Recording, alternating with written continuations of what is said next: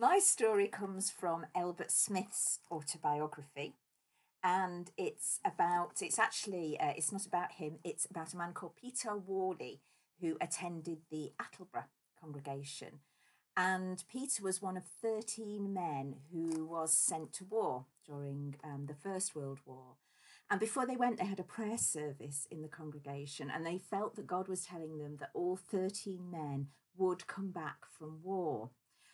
So Peter goes off to war. He serves across Europe and suffers many injuries. In the autobiography, it says that he was a physical wreck by the end of the war and ends up in hospital. And so the other 12 men do return to the Attleborough congregation, but Peter is the last one because he has this extended stay in hospital, and he doesn't return until 1920. When he does return, he finds a little boy who sees him on the street. So when he sees Peter, he runs into his mum and he says, Mum, Peter's back. Does that mean I can now start praying for a bicycle?